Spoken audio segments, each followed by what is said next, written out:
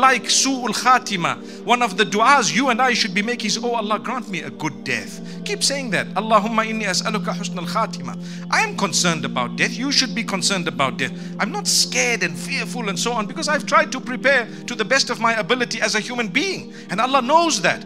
And the same should apply to all of us. There is no option that you have but to go back to Allah. So help yourself by engaging in lots of istighfar, and Allah will grant you the best. But Allah's mercy is He brings you closer to Him. He brings you closer to Him through difficulty and hardship many times.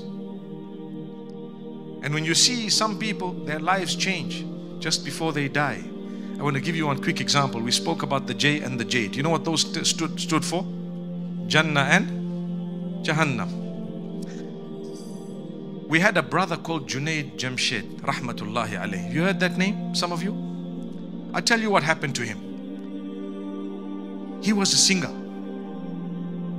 And Allah wanted him to change his life before taking him away.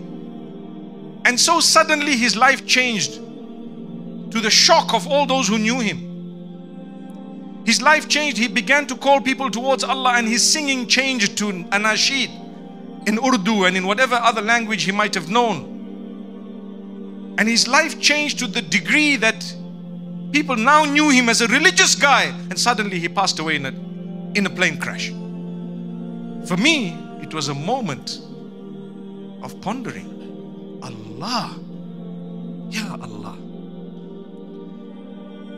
Perhaps it's a sign of the love of Allah that this man's life, Allah knew, I'm going to take him away on this date. So just a few years before that, we're going to change him, flip him. He's going to come back to the right path, and then we take him away on the right path. How many are the opposite? Are they not there? The opposite. So all I need to do, oh Allah, grant me husnul khatima, grant me a good death, and work towards it. If you've sinned, be embarrassed. Be embarrassed for your own sake, for the sake of Allah. Feel the remorse and the regret. Say, oh Allah, forgive me. Assalamu alaikum. Islamic Motivation Dinjon and Dinjon Bangla is our official channel.